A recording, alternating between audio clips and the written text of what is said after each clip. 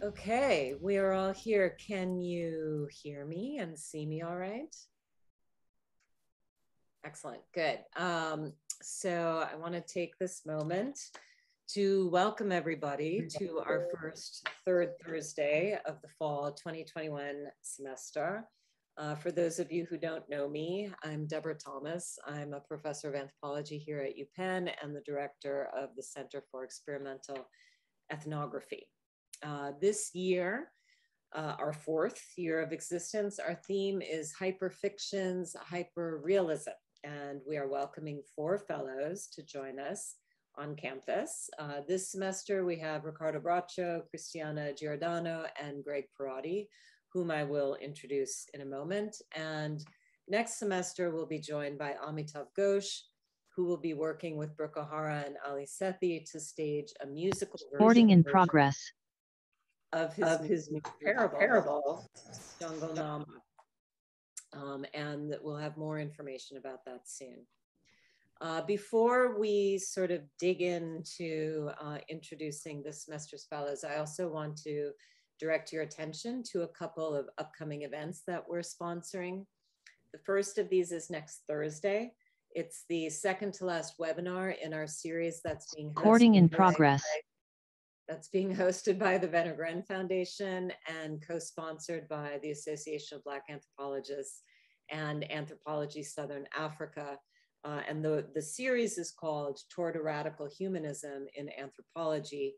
And the installment next Thursday is called Ethnographic Praxis, Relationality, Multimodality. And it's being co-organized with the Transformative Memory Project at UBC in Canada. And during the webinar, the panelists, all of whom use a creative practice in their own work, they're going to reflect on aesthetic engagements as collaborative ways of being and knowing. And as collaborative ways of being and knowing, they will also talk about how they unsettle established canons and also challenge the institutional and epistemic violences that undergird conventional knowledge production practices. The last webinar in that series will be in November, and it will address the theme of extraction broadly. It's going to be co-sponsored by the Association of Brazilian Anthropologists, and we will have more information about that on our website soon. The second event that I want to alert you to is the conference that we have co-sponsored with the Penn Museum, titled Settler Colonialism, Slavery, and the Problem of Decolonizing Museums. And this will take place mostly virtually the 20th to 23rd of October, but there will also be some in-person evening events for those of you who are in Philadelphia and feel comfortable coming out. Those events will also be live streamed.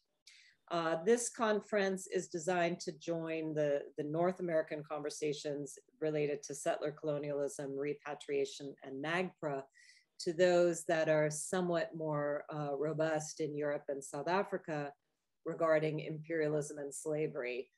And we want to bring these two sets of questions together in order to address to ask the question of what is the place of the ethnographic museum in today's world.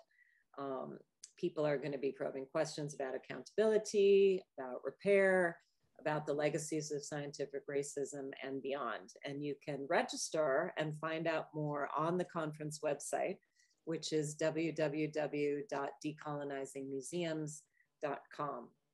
And I'll put that in the chat shortly. Okay, so now to our agenda for today. As you know, these third Thursday gatherings are really an opportunity to gather informally and talk about works in progress or emergent issues or upcoming opportunities. And our first third Thursday each semester is dedicated to meeting our fellows and hearing more about their work and their classes. So let me just take a minute to introduce them, and then they will each speak for a little while, and then we can open it up to broad questions. Ricardo Bracho is a playwright, performer, and producer, dramaturg, and filmmaker who has a committed focus on working with feminist, queer, Latina, and Latino community-based and experimental theaters. His plays, which include The Sweetest Hangover, Sissy, Mexican Psychotic, and Puto, have been staged, read, workshopped, and premiered in theaters and at universities nationwide. His past academic appointments include artist and scholar in residence at the Center for Chicano Studies at UC Santa Barbara, and the multicultural faculty position at the theater school at DePaul University, and of course, with us here at Penn as the visiting artist with the program in gender, sexuality, and women's studies. Ricardo began his theater career some 30 years ago as assistant director to Sherry Moraga's drama Divas, a writing for performance workshop for queer and trans youth of color. And he was also a co-founder of Proyecto Contra SIDA por Vida, a San Francisco-based Latino LGBT HIV service agency. He's worked on curricula, media campaigns, research, and funding for FIERCE AIDS Project in LA and the Center for AIDS Prevention Studies. And he was a researcher on the hip hop, health in prison, health out of prison, for young men in San Quentin prison. Cristiana Giordano is an associate professor of anthropology at UC Davis. She received her PhD in anthropology from Berkeley and her MA in philosophy from the University of Pavia, Italy. She works on foreign migration, mental health, the body, and cultural translation in contemporary Italy. And her research addresses the politics of migration in Europe through the lens of ethnopsychiatry and its radical critique of psychiatric, legal, and moral categories of inclusion and exclusion of foreign others. And she also works through the lens of research on the human microbiome and migrant health in Europe. Her broader research interests also engage the relation between psychic life, therapy, clinical sites, and images. And she's the author of Migrants and Translation, Caring and the Logics of Difference in Contemporary Italy, which was published by University of California Press in 2014, and which was the winner of several awards, including being a finalist for the 2015 Penn Center UC First Book Award. Greg Pierotti is an assistant professor of dramaturgy and collaborative playmaking at the University of Arizona and an interdisciplinary theater artist. Pierotti's devised theatrical works include The Laramie Project, The People's Temple, and Laramie 10 Years Later. Greg is an Emmy-nominated co-writer of the HBO teleplay of The Laramie Project, and his work has been seen in venues around the world, including Lincoln Center Theater and the Brooklyn Academy of Music. He has also developed new work at Berkeley Reps, Ground Floor, the Sundance Theater Lab, and Mason Doramar. He's a recipient of the Humanitas Prize, the Will Glickman Award for New Plays, the San Francisco Critics Award. And in addition to his Emmy nomination, he's also been nominated for a New York Drama Desk Award and an Alpert Award for Outstanding Individual Contribution in the Theater. And his long-term collaboration with Cristiana investigates the intersection of ethnographic and theatrical writing and research practices. So that's why we've brought them both together. Okay, so I want to turn it over to the fellows to talk a little bit about their work. And we're going to start with Cristiana because she has to run off for oral exams not too long after. So please, Cristiana, take the floor. Thank you so much, Deb, for inviting us at Penn and for introducing us also. We are so excited to be part of your community and also to be part of the experimental ethnography conversations and practices. So as Deb mentioned, my interest over the last 20 years have been around questions of borders and mental health. But also I've always been intrigued by different forms of writing and relating to ethnographic material. And for various reasons, theater has been on my mind. Maybe it's because I was doing a lot of research in institutional settings and I tuned in the theatrical forms of institutional languages, but I've always had a particular curiosity for theater as a form and scripts as forms. And 7 years ago, Greg and I met at Davis, and I was very familiar with the work of Tectonic Theater Project and Greg's work in it. And I was interested in the ways in which they were working with empirical material that resembled what we call in anthropology ethnographic material, like a large, vague term nowadays.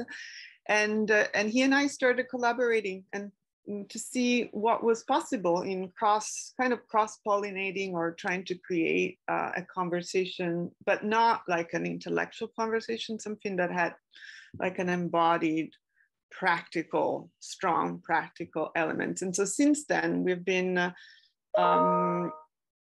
devising workshops and seminars and performances that really bring together our backgrounds and what we like doing. And so one of the things that Greg and I did in the last 4 years is devising 2 performances at Davis and also in San Francisco at Yerba Buena around questions of narrative and borders and mostly what has been going on in the Mediterranean, which is my area of research, also where I'm from originally. And we have called these performances Unstories with a specific desire to question the urge to narrate in certain linear ways, which is not only the narrative of the state, which is often violently linear, but often it's also our academic narrative. And so we've been devising performances and also the seminar that we are offering at Penn. And you know, we're really here to also just talk about it with you. This is my short introduction, and Greg can say more from his perspective. And I apologize in advance for having to step out also, which I would have rather stayed with you all, but I had just a miscalculation in my calendar and an exam I have to be part of. No worries.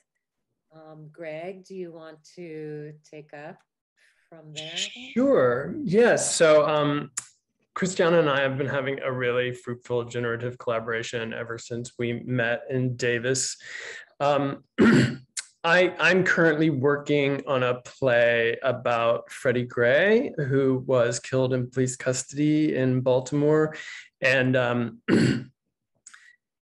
there may be some opportunity to hear some of that play at a camera event. But I think in terms of what I'm bringing to the table at Center for Experimental Ethnography is more to do with methodology than content. Cristiana and I have been really exploring a lot these practices of narrative, and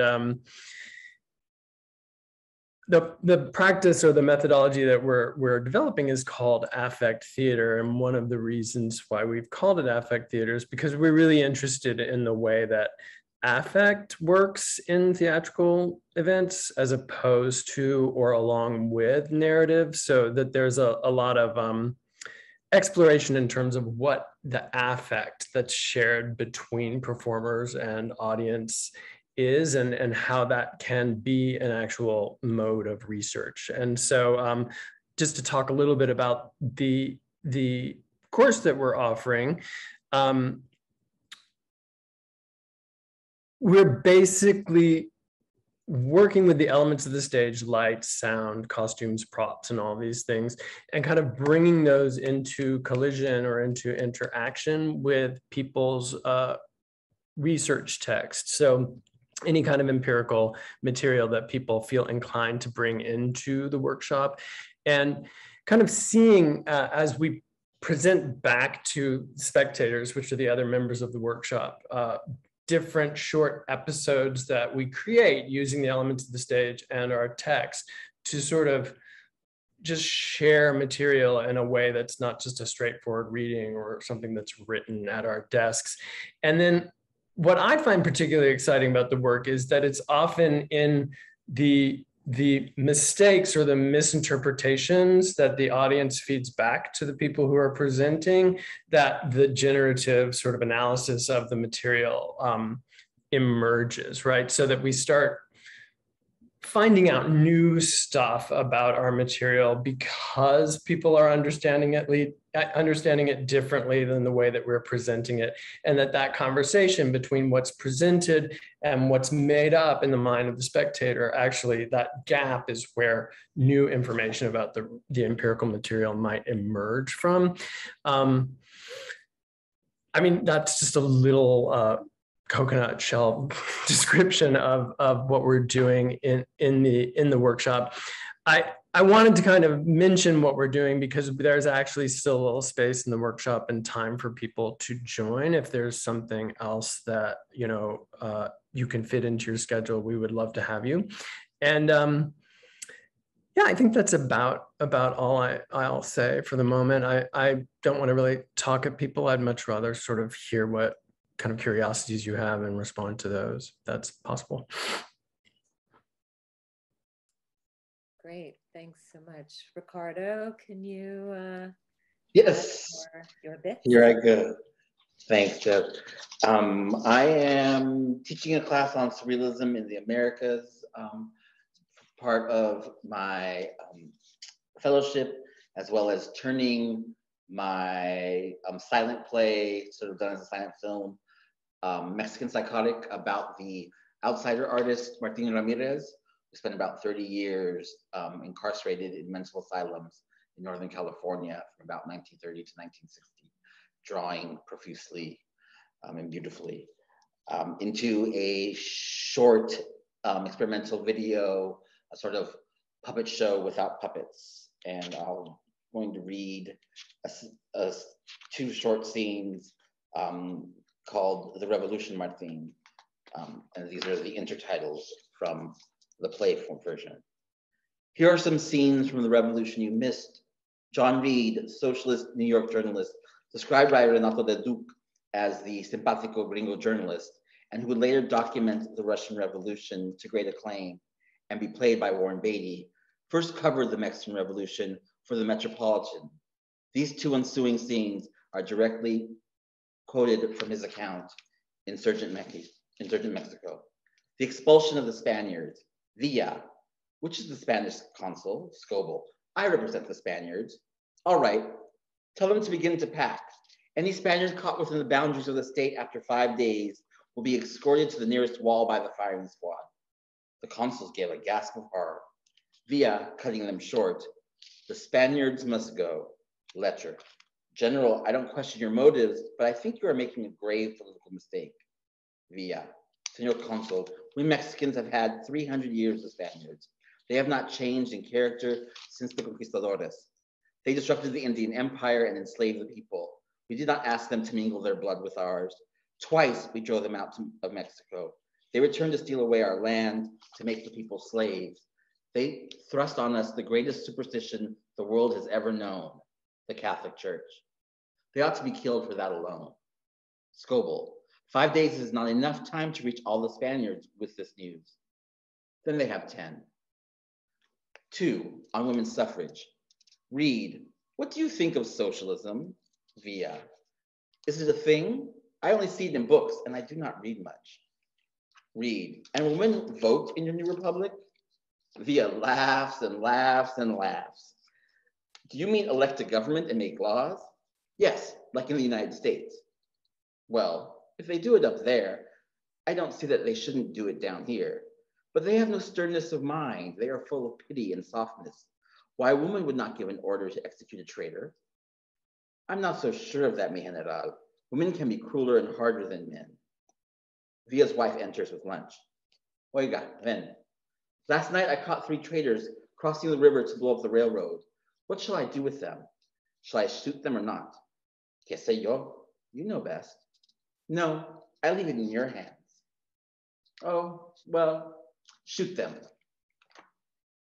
And this I wrote because I'm still a practicing poet, sort of in whatever I do. And today is Mexican Independence Day. And I wore my Selena shirt. And this is called Anything for Salinas, which is a quote from the film, and all her people. On this Mexican Independence Day, 2021, desde Philadelphia, UPenn's Fisher Bennett building precisely. And this is the Grito de Loras. Quote, my friends and countrymen, neither the king nor tributes exist for us any longer. We have borne this shameful tax, which only suits slaves for 3 centuries as a sign of tyranny and servitude, terrible stain upon which we shall know how to wash away with our efforts. The moment of our freedom has arrived. The hour of our liberty has struck. And if you recognize its great value, you will help me defend it from the ambitious grasp of the tyrants. Only a few hours remain before you see me at the head of the men who take pride in being free. I invite you to fulfill this obligation. And so without a patria nor liberty, we shall always be at a great distance from true happiness. It has been imperative to take this step, as now you know, and to begin this has been necessary. The cause is holy and God will protect it. The arrangements are hastily being made, and for that reason, I will not have the satisfaction of talking to you any longer. Long live then the Virgen of Guadalupe. Long live America, for which we are going to fight. Death to the Spaniards. Long live independence. Hidalgo, September 16th, 1810. This goes out to all the Mexicans, mi gente, my math class, the hyper-exploited, super sexy, simple and humble, complex and strutting, people who clean all the toilets of the world, grow and pick and salt and spice the US's crops and bar, restaurant, taco truck food. This goes out to that woman who wakes up before her world does to make tortillas hecho a mano daily, and at least monthly her husband bounces her off her apartment or adobe walls. This does not go out to that asshole. This goes out to all the badasses and locas and side pieces who don't often work or get to sleep before dawn, but who make art and nightlife and bar fights and breakups happen. This goes out to me and the 3 other Mexicans who work in this building at my elite job site. Of the 4 of us, 2 of us sit behind desks, 2 stand behind brooms, 1 has tenure, 2 have a union. All are my daily materialist reality check. This goes out to all the Mexicans in Texas, hell, actually anyone in Texas, but especially the Mexicans needing, wanting, and or considering an abortion. DM us, set up GoFundMe pages. We are here to aid and abet. What Mexicans know is lawlessness. Bandidos por siglos y por vida. This goes out to the Mexicans who sling ass, shit, loud, cacahuates, flores, bacon wrapped hot dogs, San Marcos blankets, piggy banks, the pinwheel mobiles made from soda cans, tacos de ojo, lengua, al pastor, carnitas, buche, costilla, tostadas, caguachiles. Praise the taquero each and every day. This goes out to every Mexican in ICE detention, not just the innocent children or the queers and trans seeking asylum, not just those caged by Trump, but all inside, including the coyotes, the traffickers. The criminal class is as deserving of rights as those sentimentalized into sainthood. This goes out to every Mexican, even the trifling ones, the sanctimonious ones, the self-hating racist ones, who invariably name their dark as fuck daughter Blanca. This goes out to all the Mexicans who live and know that Black and brown are one, Black and brown are one, Black and brown are one, and will go nowhere, get nothing without each other. This goes out to all the Mexicans on the doubly red road, Indianists and Marxists, who work to remake and retake and return our labors and land and pleasure. This goes out to every Mexican orgasm, our truest grito, whether whispered or bellowed, self or other induced. This goes out to my Mexican homegirls, especially my actual biological sister Claudia, and my ride or dies, Jen, Deb, Vicky, Joelle, Trion, Persephone. Ophelia, who says Mexican with more love and defiance than anyone I know. This goes out to my brothers, the ones given to me by my parents, Beto, Fico, and Gus, and the ones who gained through the classroom, barstool, bedroom, and March, Augie, Netza, Ivan, Rafa, Ubaldo, Javi, Ricky. This goes out to all the Mexicans on this, our Independence Day. And yes, we need to rise up again against states and jefes. This goes out to us, the Mexicans, not from a Criollo priest in colonial Mexico, but from a sissy poet in colonial Philadelphia. This goes out to the Mexicans, not in dolor or grief, though we know and have had our fill of all that for real, but in rabia and love. I love your coming liberation. The Mexicans who refuse to dream gringo land holding bleachified, deracinated dreams. I love the Mexicans. Thank you. Thank you, Ricardo, a Mexican. Great. Well, let's open it up, and you know, normally if we're in a room, there are other kinds of cues that we can see that are people wanting to ask questions, but I guess here we have little yellow hands. Regina just raised hers, so I will pass it over to Regina.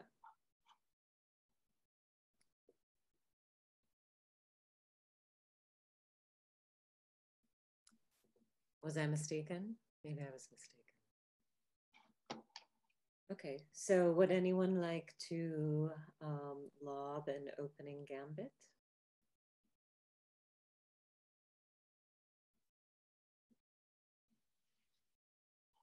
I should say that, you know, one of the things that I'm really excited about as a former performer is this year's real focus on performance and on, you know, the various embodied forms of knowing that you all have invoked in one way or another. And I was really intrigued by what you said, Greg and Cristiana, about sort of this refusal of narrative and this juxtaposition of affect and narrative.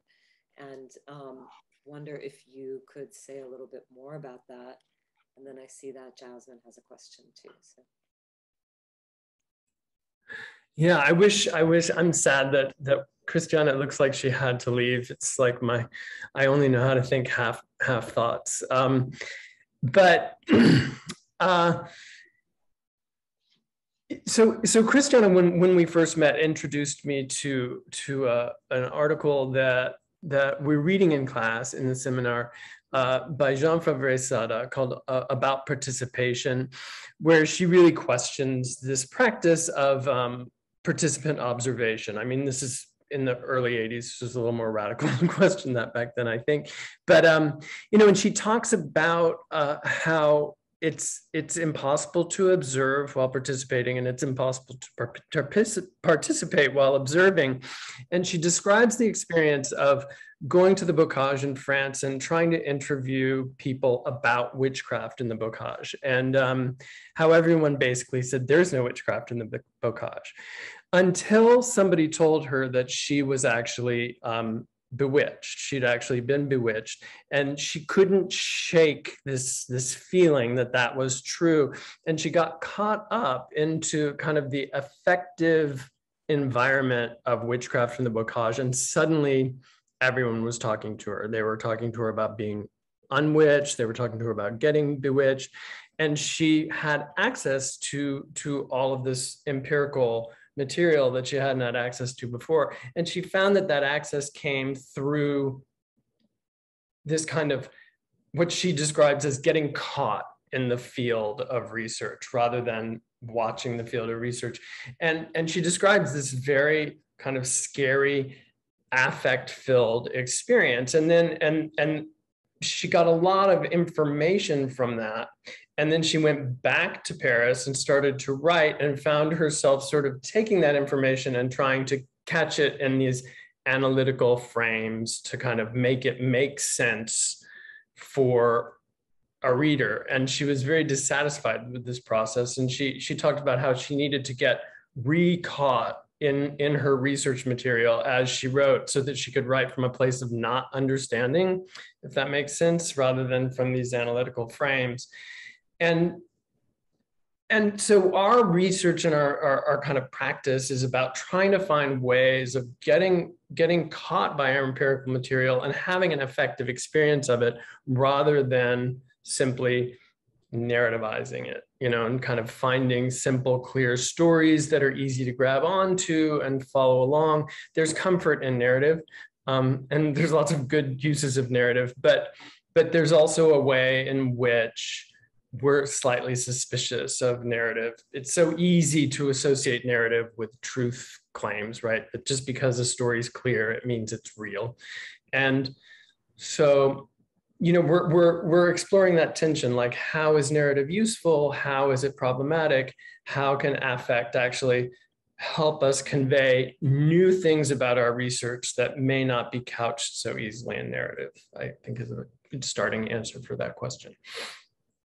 Yeah, that's great. That's great. Thanks. Jasmine and then TJ. Just in the explanation you gave right now of about a billion more questions, I'm just really excited for the three of you being here today.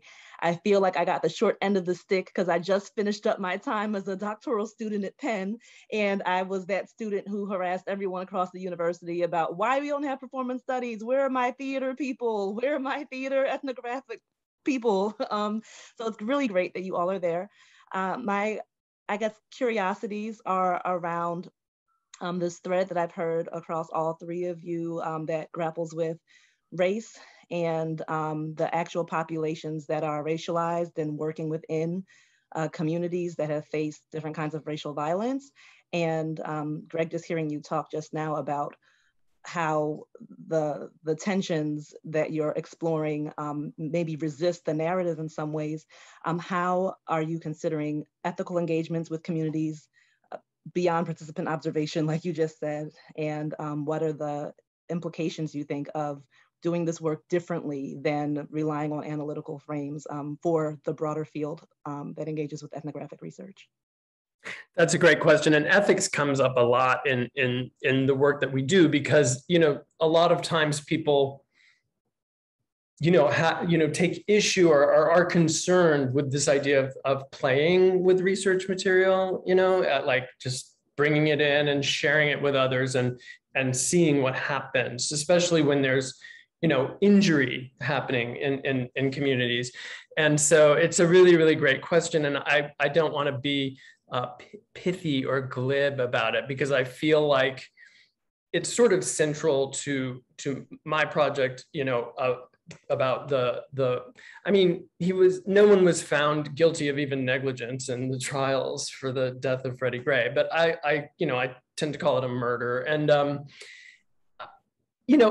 there's this big kind of glaring problem of me as a man, like a white man, telling this story of Freddie Gray because of the injury that took place in that community and because of my kind of situation outside of it. And so I don't really know how to resolve that. I know I want to explore this story and I know I want to engage this story. And I know I'm very interested in how police violence happens and how, the structural ways that it happens. But my only kind of recourse that I've found so far in terms of just this one particular situation, my relationship to this story, is to actually put the ethics or the problem of the ethics into the play itself. So for example, I have a scene where I've made a composite character of all the people who don't want to work with me or don't want to share their stories with me. And I kind of have a series of scenes with this character sort of critiquing my position because the people who want to work with me don't critique my position, right? So I've just made this series of scenes that arcs through the play. Like the first one, for example, is this character sort of going through my release form, which talks about ownership and taking people's stories and using them for personal profit. And we just have a really problematic conversation about that question of ownership, especially when it's the ownership of a white person, of a Black person's story. And, again, I don't necessarily resolve that problem. I just kind of try to put it center stage. And, but then, within the workshop itself, ethics come up all the time. And I think that a big question people have in terms of ethics when they bring their own research is that I'm from the theater community, but we're working with mostly anthropology students, is this idea of sharing research, because there's a way in which in the theater people share research all the time, but that there's this kind of tradition maybe of like kind of having your own research because you feel like you've established these effective relationships of trust in the field, and how do you then put that into the hands of other people without relinquishing your responsibility to the person that you've met and talked to. And the way that we work with that is by being really clear that, you know, people only share material that they feel comfortable sharing is one thing. But the other thing is that there's a kind of like a hermetic sort of seal around the work that we do in the class, so that the point of doing the work is for the researcher to get feedback, to get like new information about their research that they might not necessarily have access to if they're just working on it alone. But it's not necessarily to, quote unquote, make a play that's shared with the public. That's a possibility for some people, but again, those kinds of ethical questions take a long time to sort out and resolve. I don't know if that's a good beginning to the answer to your question. I think that that's a question we'll keep working with through the entirety of the semester. That's great. I'd love to hear how it unfolds. And if you need to workshop your Freddie Gray piece, I'm based in Baltimore and I'm studying racism, immigration, and citizenship at Hopkins. We need to talk. That's great. DJ, you have your Thanks. Thank you, everybody, for sharing that. That was amazing. Really needed some performance stuff. So thanks, Ricardo, especially. And this question is for you, although it connects to the affect stuff that you were talking about, Greg. But I'm really interested and really intrigued by a lot of your work and how it engages with anger and kind of revolutionizing anger again in a moment when anger has been taken over by Trumpian white men or liberal white men and women to kind of aim their victimhood anger against Black and brown bodies. I see you really kind of engaging in an anger, revenge, revolutionary, cutting edge kind of stuff, even in the play that you were performing. And I also, if I may, I connected to some of your stuff I love your Facebook posts. I'm an ardent fan because you keep alternating that the anger, the revolutionary anger, with revolutionary joy. And I bringing back the memories of being queer in this country in the 80s and 90s, of going out and dancing and all the DJ sets that you post, which really bring back memories of growing up in the AIDS epidemic as a queer person here. Just wondering how you're envisioning anger as a methodology also. I'm a big fan, and I'm kind of engaging in some of that in my own work, so it's very intriguing. Well, I think it links somewhat to what Greg was talking about affect, although I'm a little bit wary of the way sort of affect theory has sort of left the left with all the sort of feelings that are sort of those of bourgeois melancholia. Like we all are beside ourselves with grief, as Judith Butler likes to say, or, we all need to rest, as all the napping activists are always talking about. And no, if you can do it, then go out and get it done.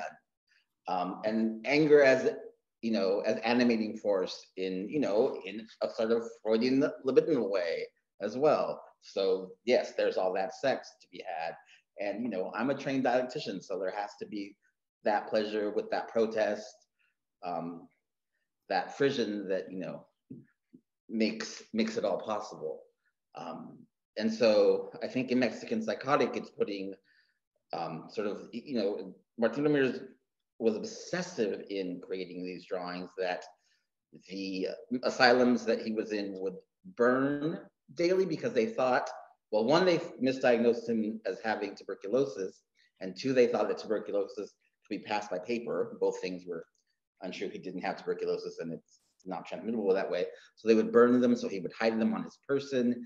He would make the paper out of like the slips for their prescriptions and the paper cups they gave them to drink to have their pills. Sort of how you craft the world when you've been taken away from it. And I really want to sort of oppose I always want to oppose Foucault, but his thesis in Madness and Civilization, that those mad are outside a civilized and civilizing world. And so they let us be sane. I mean, incarceration in a mental asylum, and that's what it was called, particularly in the Depression when he first went in, was where people went in the way in which, Black and brown and poor white bodies are being caged and jailed in prisons temporarily. They just, particularly in the sort of the border states between the North and the South, and the Southwest, they would do hobo sweeps, or people who had finished doing the railroads, which Martin Ramirez came to this country to do. They would grab them up and just throw them in these asylums and basically put on movies and drug them and do lots of experimentation on them. So I think that links to sort of the work you're doing, here with carceral affected communities and what you're doing in India, and we should all have proper anger about that. Yeah, I mean, rage and frustration are such productive animating forces for creative work. I can't even think about like, oh, if I'm in a moment of bliss on the dance floor or something, like that doesn't easily translate into something new, right? Somehow that's something. Well, in a way, you've obliquely kind of addressed a question in the chat about affect. And I wonder, Anthony Ada, I'm not sure if I said your name right. I wonder if you want to say more about what you are interested in asking. Oh, well, I was just, okay, so I wasn't here from the beginning of the session. I was in class, but I came in at the point where the gentleman in red was using exactly those terms, getting caught in the affect of, the subject, I assume, in that particular research. And I was wondering about what does he think about opportunities? And I think he sort of referenced this when he was talking about the ethics of doing his kind of work. What does it mean, for instance, when a white male goes into a community to do research and is, to use this language, and he's caught in the affect of the event? And so my question is he curious about the fact that he always has this access, but that subject does not have the same kind of access? Yes, I think that's central to the question that we're exploring in the work that we're doing. You didn't meet my collaborator, Cristiana, but we're doing this work together. But I think, it's very, very heightened in our culture right now, this particular schism between me as a researcher and the community that I'm working with. But I think that the people who have access to being caught are us on this call, right? That we're people who go into communities and we have a certain amount of privilege and power as anthropologists or theater makers, and that inevitably creates some kind of distance between us and the field of research that we're trying to explore. And we're also, many of us not from those particular fields. So yeah, like how do I actually, engage with my field of research in a way that's useful and generative when I'm coming from a position of privilege that certain people in the field that I'm researching don't have access to? And the methodology or the practice of research that we're trying to develop is, a way of grappling with those questions. But inevitably, everybody that I encounter in the field has a different experience of me as a white man, and I'm going to have a different experience based on what is coming back from them effectively. And I have to navigate those processes every time that I engage with an interlocutor. But I'm incredibly curious about it. And I'm also really curious about, this isn't necessarily to your question, but a way in which I've experienced in the anthropological community this notion that writing, like at our desks, is somehow more innocent than creating performances out of the research that we're gathering, right? That there's this way in which putting a body on the line to perform some kind of ethnographic research is somehow more suspect than engaging in narrativizing or just writing about our research experience. So yeah, and again, I'm sorry I don't have definitive like responses to many of these questions, but I feel like it's the very heart of kind of what we're trying to explore in the research that we're doing. So I don't know if that's a helpful response, but yeah. I mean, I'm glad, as you said, that it's at the core of your thinking or your reflection. Yeah, thank you. Thanks for that. Who else would like to enter the fray?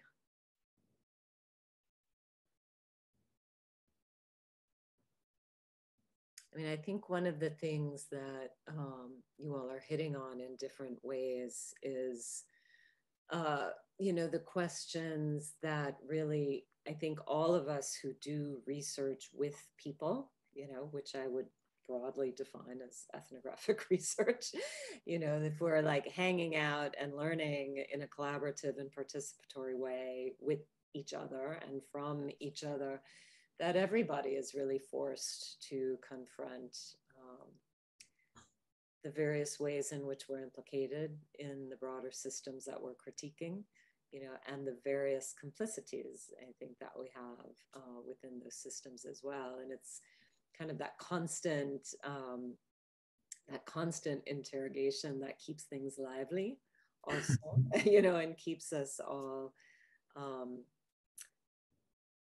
growing more deeply in relation with each other and growing in our knowledge of, some understanding of a human condition.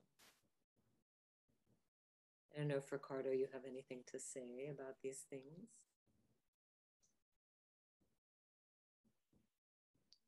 Well, other than I agree with what you just said, but I wanted to sort of, this idea of sort of getting caught and the privileges around affect. I guess my response would be defy, defy, defy.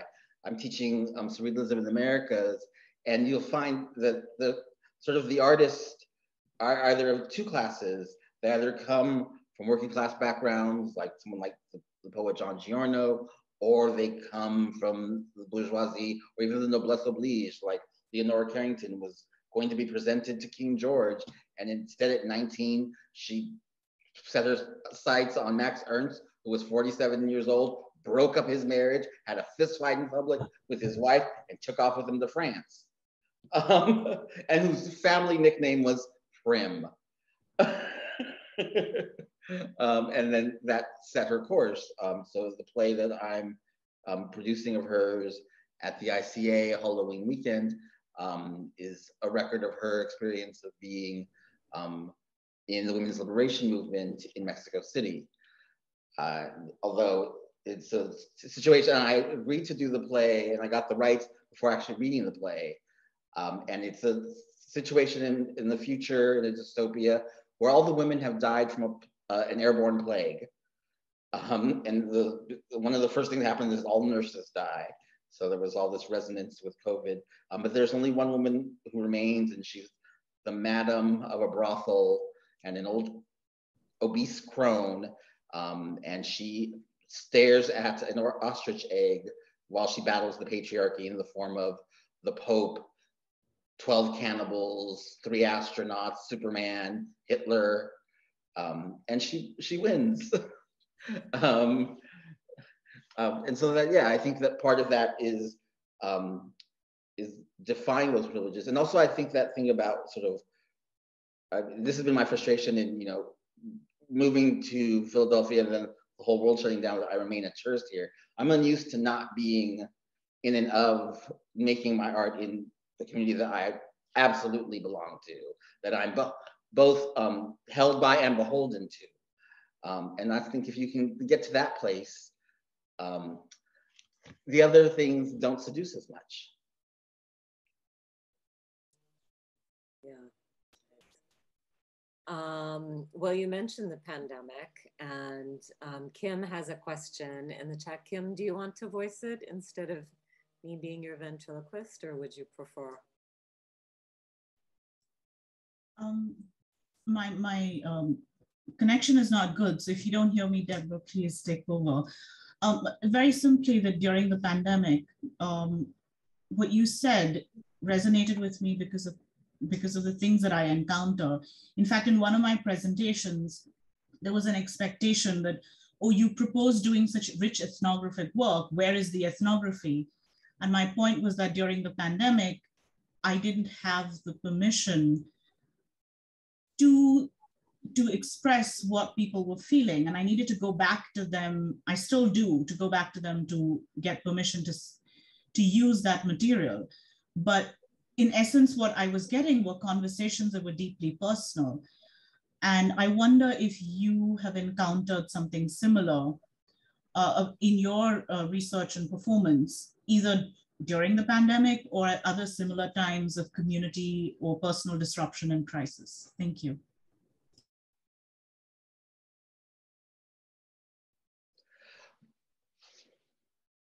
I'll go, I guess, and then Greg. Well, this is my third plague, I guess, in my lifetime. I went through the drug wars as a child, like, you know, the batarams that they made to knock down crack houses used to drive by my high school in LA. And then, you know, I get out of, you know, a world where, you know, 2/3 of the boys I went to, you know, elementary school with were dead by the time I was 19. And then I'm in my 20s and I'm an out homosexual and I'm gonna take over the world, and then AIDS. It felt different that this affected everyone. So that it wasn't, you know, my enraged pocket of the world. It is enervating as someone who worked in public health for 15 years, the way we're doing this, the way we are not absolutely making vaccination compulsory, the weird pen policy of privacy in relating to students. Like, no, this is our collective health and good. You know, and in the same way terminations of pregnancies are, in the same way HIV prevention is. And I wish we were doing, I mean, China has 0 cases of COVID and there are 1 billion people there. Like, we need to look at that. And then just in terms of art, like, you know, I just spent a lot of time in my bedroom writing haikus because, you know, it can be like, you know, a distracting and focused practice. But I'm ready to, that's why I have now 3 sort of publicly engaged, collectively driven projects going. Because I want the world back and I want it to be of it and in it. That's a great question. You know, yes is the answer. I have really run into some big issues that have come up for me because of COVID, and so right before COVID happened, I got really sick, and so I was out for like almost 8 months from my research, and you know, I mean, I have insurance, I survived, and you know, everything was fine in the end. But then COVID happened, and that also created an obstacle for me in terms of my field of research. I couldn't get to Baltimore. And I think the thing that I've really struggled with a lot is, yeah, I got really sick, but I was able to kind of go forward in my life, you know, and kind of, you know, I had insurance that covered all the costs and all that stuff. So in a way, I was able to kind of go offline and be okay with that. But a lot of the people that I engaged with in the field, especially in Freddie Gray's neighborhood, didn't get a break like that. And so it's a place where I feel incredibly conflicted that I kind of lost the thread with certain people that I was in touch with. You know, one woman, I can't find her number anymore because her cell phone number ended and I can't find anyone who knows her, you know, and stuff like that. I mean, where I feel like certain people are, you know, just so not taken care of by the structures that are in place. and that I was able to be taken care of through that period of separation, and that it's created an actual schism between me and a few of my interlocutors. Just I can't find them, and that feels really bad to me. I mean, I don't really know how to resolve that. You know, I'm keeping looking, but that's the big ethical dilemma that I have around COVID, is that it's separated me from people that I feel like have had to cope with COVID going forward in ways that I haven't been able to see or know.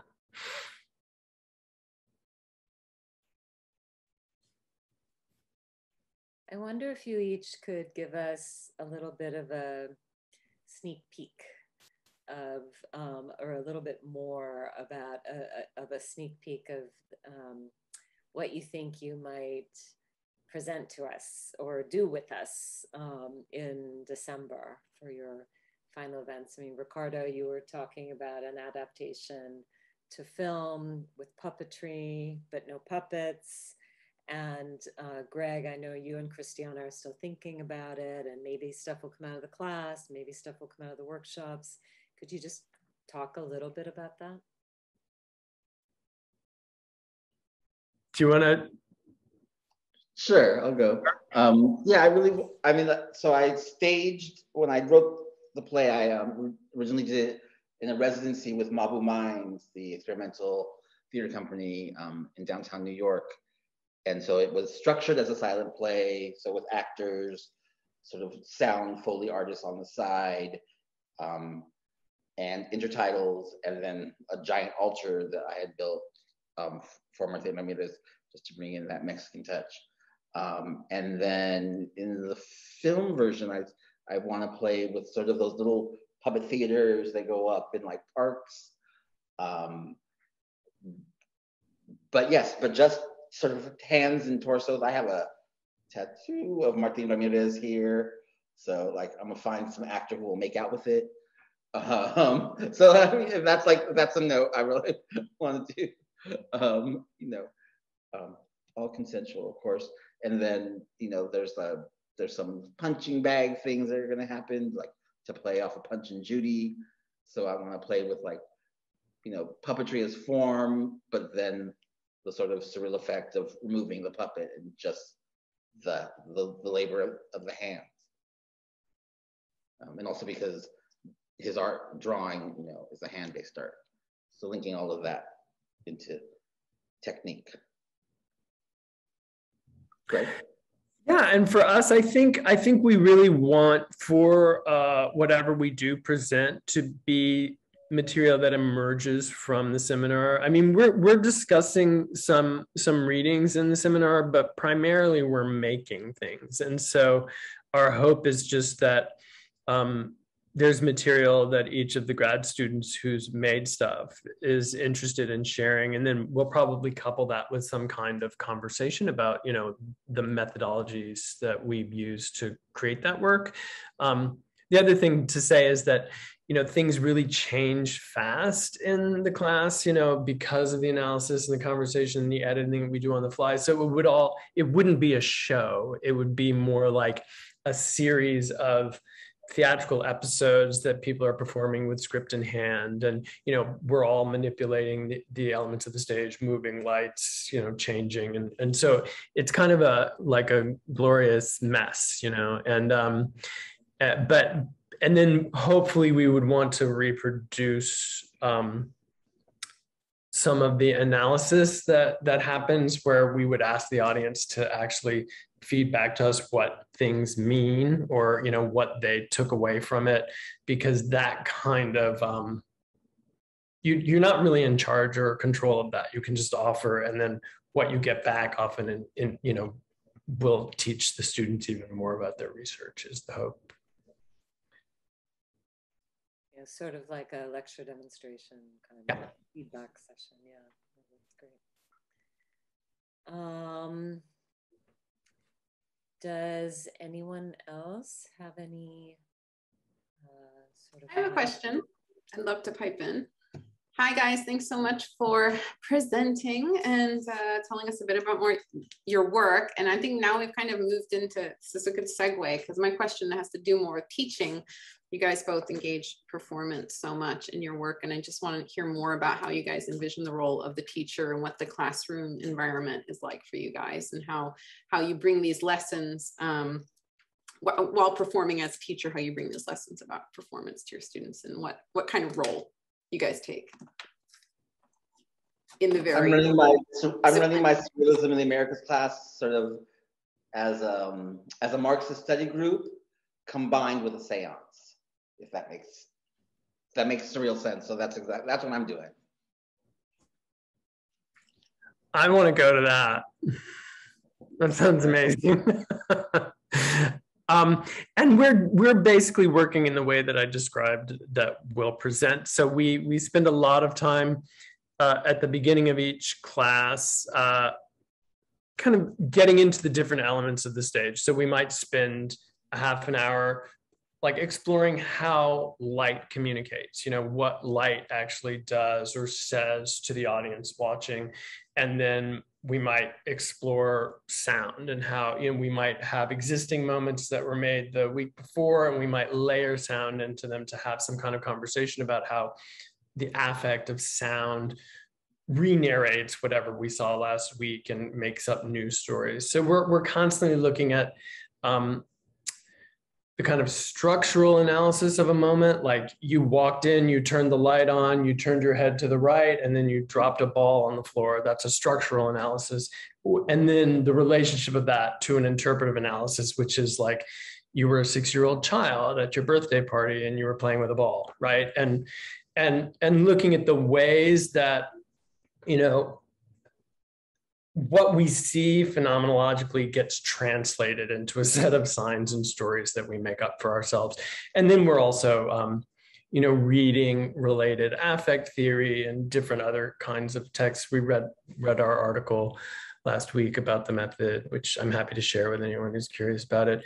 And so we spend a little bit of time talking at the end of each class, and I think that that's helpful for certain students to kind of find like some frame into which they can put the work that we're making, but primarily we're looking at these this kind of translation that audiences make between what they actually see, the combinations of elements on the stage, and why they make up the things that they do in their heads about what that means.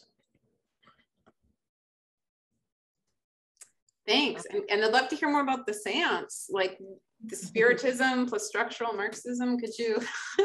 Not structuralism, just straight up Marxism. Bringing back from the dead.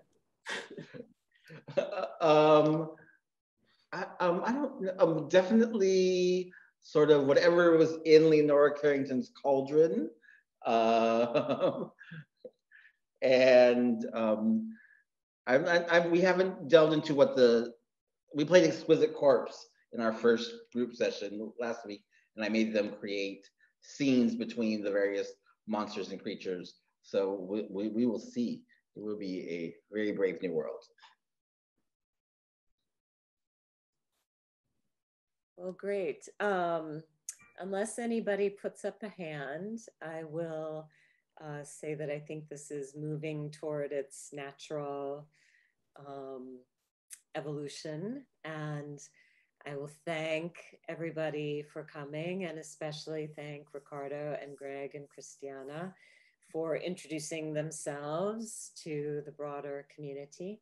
And just before signing off, I also want to let everybody know, and of course you'll get reminders about this as we get closer, that our second and third Thursdays are actually going to happen on the second Thursdays because of conflicts with other events. So October 14th and November 11th. And you will get information about all of that if you are on our list or if you check our website. Thank you everybody for coming, and have a great rest of the day. Thank you. Thanks everyone.